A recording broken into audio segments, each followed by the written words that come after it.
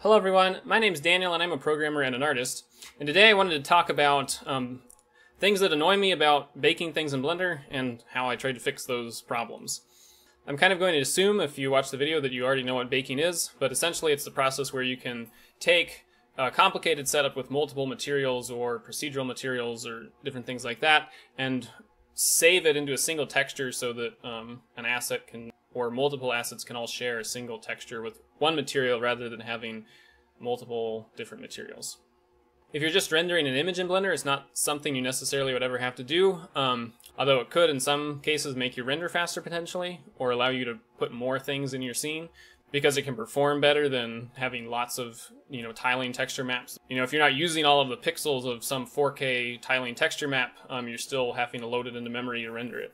So in some cases, baked textures can perform better than big tiling textures, but in general, if you're just rendering an image, you don't need to worry about it. But if you're exporting things to a game engine, or also potentially if you're just making assets to have in an asset library to be able to drag into scenes or stuff, then it might be something worth doing. And definitely for the game engines, it's a key part of the workflow for most, for a lot of different assets. So I've been working recently on just making props, things to scatter around scenes, tools, food items, boxes. You just need a lot of stuff if you want to make a scene look lived in. So to have them all with separate materials would mean a lot of draw calls potentially and stuff. And so rather than having a bunch of materials on all of those, I'd rather bake it all so that they can share a single material. Also, it means that certain things like this wrap on this hammer, it doesn't even need to be in the low poly mesh, because when you're looking at this asset in the game, you're going to be so far away from it that you won't be able to tell the difference between the high poly that has the actual geometry for the wrap and the low poly where it's just baked into the texture. So for the example of these tools, which were all baked to a single texture, you're probably talking about going from like a dozen different materials down to just one, and they all share it, which is obviously better. However, that's a pain to do in Blender because there's a lot of gripes I have with how baking works in Blender. And the worst part about it is when you're going and you're trying to make things, on the one hand, you're in sort of this creative mindset where you're coming up with ideas and you're trying to model something that you can use in your scene, and then you finish it and you have to switch into this whole like really technical mindset where you're thinking about how the UVs are unwrapped and merging meshes together to reduce the time it takes to bake and making sure the materials have the right and bake settings are all correct and everything. And I found that really frustrating where you just want to sort of get in the flow and make a bunch of stuff, but you end up spending half an hour making something cool, and then you spend 3 hours, or it feels like that sometimes anyway, just getting all technical and nitty-gritty with all these details to actually realize the result you were going for. So my dream scenario is you just work for a while, you make something, it's a creative process, and you click a magic button, and it's an asset that's ready to be exported to the game. And that's essentially what I've managed to make, at least for my use case. I don't know how flexible it would be for other people, but I'm definitely open to the idea of making this into an add-on that's available to people if people think it would be useful to them. Anyway, first I just kind of wanted to go through my list of things that bother me about baking and why it's a painfully slow process. And then I want to talk about some of the solutions that I've made to solve those problems. Now, all of these things by themselves are pretty minor, but when you stack them all together is when it really starts to be a problem. So the first one is just that when you bake material, you're typically baking at least four or five maps. Your diffuse, your normal, roughness, things like that. And you can bake a bunch of those different types by changing the bake type in the bake settings, but every time you want to bake a material, you have to go through and manually change each of those settings. So for example, you would first have to select diffuse, potentially, change the settings, how you wanted them, and then bake that. And then you'd have to change it to the roughness or whatever, and tweak any settings you needed to, and then bake that. So the first thing is just that you're constantly having to change the bake type when you're trying to bake materials. And if you get anything wrong about the bake, say something didn't line up quite right, or normals were poking through, then when you realize it, you usually have to go back and rebake all of those maps, changing all of the settings again, and it just feels like you keep doing the same thing over and over again. Another thing that's kind of a pain is like in this example here where I have, dozens of different objects that I want to bake into a single texture. It will do like one render pass for each object. So the only way to bake something quickly is to merge all of these separate meshes into a single mesh, which means that you first have to apply any modifiers and convert any curves to meshes, then select all of them, join them together, or you can create a geometry node setup that does that. But then you have to but then you usually don't want to apply that to the meshes that you're working on, because I want to keep these separate and easy to edit. And if you merge them all together, it becomes impossible to edit anything about them. So you have to first make a duplicate of all of these, and then apply all of the modifiers to the duplicates. And for the low poly ones, line them up on top of each other, select them in the right order, and then bake it. And it's just sort of tedious work that's a pain to get right every single time. There's other silly things, just like the fact that when you stack the low poly and the high poly mesh on top of each other, usually I bake selected to active from a high poly mesh to a low poly mesh. When you do that, you have to select them in the right order, because first you have to select the high poly, and then second you have to select the low poly, or you can use the outliner. That's actually the best way to do it. And that's hard to do when the two meshes are on top of each other, which is why you have to use the outliner. Another thing is when you have these multiple meshes, on the low poly ones, if you are working on them, you have to make sure, like this wouldn't work because the UVs are overlapping. So you have to select all of the meshes. Every time you change anything about one mesh, you have to select all of the meshes and unwrap them so that the UVs don't overlap, or you have to pack the UV islands so that none of them overlap. And to do that, you have to select everything you have to select all of the meshes at once and enter edit mode on all of them to do that, or otherwise it's just impossible to make sure that there isn't anything overlapping. And the reason that's really annoying is if you're trying to just work and make things and make creative changes, it's a pain that every time you have to do that, you have to go back to this technical task of making sure all the UVs are correct. Another thing that's annoying is there's certain types of maps that you want to be able to bake that you just can't, like a metallic map. A lot of PBR materials will need a metallic socket, especially if they're metal, and for some reason you can't bake that directly from a bake type. So the only way to do it, or the way I'd recommend doing it anyway, is baking it as an emit, but that means you have to connect the metallic texture to the output to the surface of the material output, or run it through an emission shader.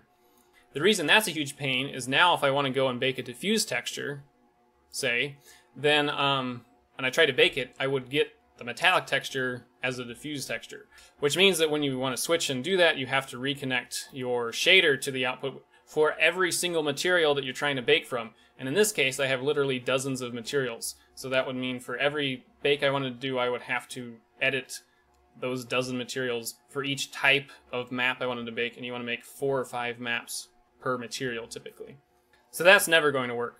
Another thing that's annoying is that you can't actually bake an accurate diffuse texture, just the base color of your material, unless that material has a roughness of 1. Because as soon as you change the roughness, if you have like a principled shader in here, as soon as you change the roughness lower than 1, some of the color gets taken out of the diffuse bake type and put in the glossy bake type. And the only way to get an accurate result would be to like add the two together.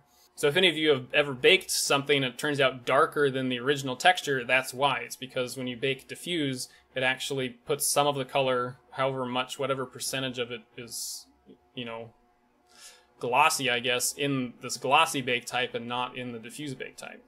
Which means the only way to accurately bake the base color or the diffuse texture is again with the emit and connecting the your base color texture to the output, directly to the output. Then on top of that, if you have a material on your target mesh that you're baking to, you have to add an image to that that's your bake texture.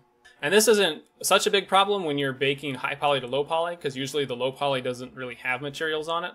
It just has a baker material or something. So that's fine. But if you're ever baking like on a multi-res model and you're baking directly from that mesh to the UVs, and then you're going to delete the multi-res to have that be your low poly, which I do on like characters, say, then in that case you're baking usually you have to put the image that you're baking, your bake target image node, in all of the actual materials that are providing the color to. However, when you bake, the target of the bake will be the actively selected image node. So if you had 2 of these, right now this one would be the one that the bake would go to. Whereas if I click on this one, then it's going to go to this one, which means if you forget and you ever edit a material and then click on your base color or your metallic image map or something like that, and leave it active, when you do your bake, you actually override your texture that's supposed to be providing some information to the material. And then the only way to recover from that is to either reload the image or restart Blender so that it forgets that bake that was in memory. And if you ever click close and it's like you have 5 unsaved images and you click save, then you just replaced your actual texture with some bake that you didn't want, probably. Another problem is that when you actually bake the image, it bakes to whatever image you have selected in your material, and that ends up just in the image editor in memory, which means you have to then go in there and save that image as a texture somewhere on your hard drive, which means you have to name this, like example base color. You might have to choose a type of image if you want to save it as a particular type, or make sure to remember to change that in the render settings. And you have to do that for every texture you bake, which adds up very quickly to take up a lot of time. So that's most of the problems I found with baking in Blender. Another thing that's annoying about it is it can't render transparent materials. Any transparent part of material just becomes black. So that's kind of annoying because you can't do like decals, but I don't have a solution to that problem. Anyway, the other thing that's just kind of a pain about all that is it's way too much information to have to know, but just sort of arbitrary things. And even if you know all of that, the chance that you forget a bit of it or do some part, forget a step, or do some part wrong is really high. Just too many things to keep track of, when what you're really trying to do is just make a hammer. All I want to do is make a hammer. It takes 5 minutes to model this, and then however long it takes to getting all of these technical details right. So that was the problem. Honestly, it's not great. I feel like there could be a lot of improvements to baking in Blender. That is actually something that Blender is aware of. It's a task to be done at some point, is to make improvements to the baking system. So hopefully that will happen eventually. But I believe when you find these problems like this that are just a pain in your workflow, something that really bothers you, that's when you have an opportunity to make something that's really cool and addresses those issues and ends up being a very useful tool. So I feel like I've been working on this for a long time and it keeps getting better. And this latest version is my favorite yet, so I want to show sort of how I addressed all of those issues I mentioned, because I think I addressed all of them except the transparent problem, which I don't think there's a way to solve right now. So let's go take a look over here. So the first thing I did was to automate the saving. I just wanted to be able to bake a texture and have it save somewhere. So the way that works is you give it a path where you want to save the textures, and then initially you could just click bake and it would ask you what type of thing you wanted to bake. So you'd pick what type of texture you wanted to bake, and it would create a name for the image based off of the object's name with an appended suffix of the type of map that it was. So that was pretty cool and helped with saving the files. But then I wanted to take that a bit further, and I was like, it would be nice if this could also, if you didn't have to set the material up ahead of time, if you could just click this bake texture button and it would be able to automatically reconfigure all of your materials to bake whatever type of map you wanted to make. So I did that. So you can see if we preview on this, the roughness, it will edit the material, connect this float curve that goes into the roughness to the material output, and it would change, and then if you baked that, it would change the bake type to emit automatically. So that helps with the problem of having to edit the settings every time and having to edit so many materials and worry about all of that. Then I also wanted a way for it to automatically select the correct bake target, and the way I did that was if you have an image node and you give it a label of bake, then it will search the node graph of all of your different materials for the image texture with the bake label, and it will select that before doing the bake. And that way you don't have to worry about baking over your diffuse texture or something because it happened to be selected from some last edit that you made. So that was kind of where I'd gotten to when I made the last video about where I baked some textures for furniture.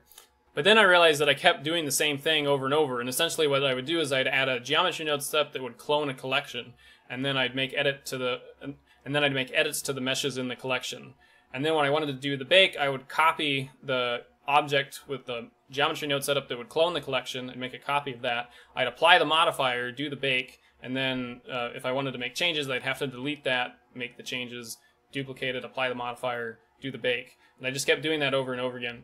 So then I came up with a new idea. I was like, what if you could automate all of that managing of the geometry as well as the settings and editing the materials and saving the image? So I came up with this operator that will essentially clone the high poly and low poly collections, convert them to a mesh, move them out of the way, select them in the right order, then do the bake.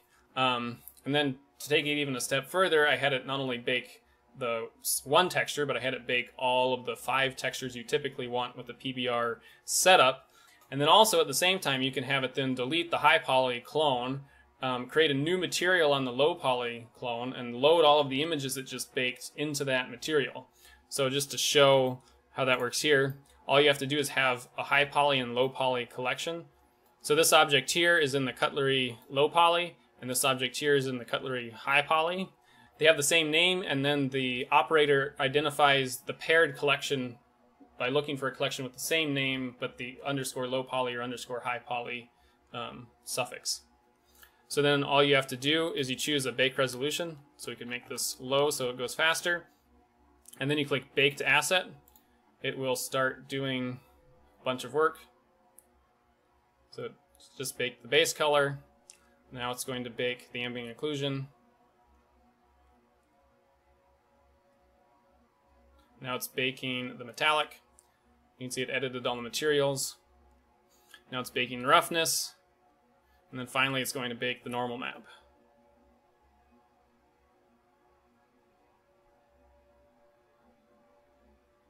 And then that's complete. It loads all the images. We get our clone collection with a baked texture on it that should look pretty much indistinguishable from the high poly version over here. But this is a low poly. The geometry of this is the same as the low poly. So that's what I've been working on this last week, and I feel like it's going pretty well. I was able to make all of these assets way faster than I have in the past. Oh, the other thing it does that I didn't mention is it will, all you have to do is make sure that the low poly mesh has a valid UV layout. It will also pack all of the UVs of every object in the collection into a single UV space before doing the bake. So you just have to make sure that the low poly has a valid UV unwrap, and then it will scale them all to be have the same texel density and not overlap. So you don't have to worry about UV so much. I mean, you do, but you don't. From here, the only thing that you do have to do is it merges everything into a single mesh, so you have to split it apart. But usually that's just a matter of doing separate by loose parts, and then applying the origin to the geometry, and then you might have to merge some things back together. And then you have to name everything. But that's a lot easier and less tedious than all of the fiddling you have to do with the bake settings. Anyway, hopefully that was interesting. I'd be curious to know what people think about it, if people think they would be able to use it in their workflows, or if you don't ever bake anything, you only render things to an image. Because if people are interested in it, I could try to tidy it up and add a few more settings and things to make it easier to use and release it as an add-on. But anyway, I really just wanted to show sort of some of what I was working on, because I think it's pretty cool. Other than that, a week ago I made a website. It has all of my nodes and things on there. If you haven't seen those, check them out. My nodes, my geometry node setups are available on Gumroad and Blender Market, as well as some other add-ons and random blend files on Gumroad, so check those out if you haven't. Other than that, that's all I've got for this one. Thanks for watching.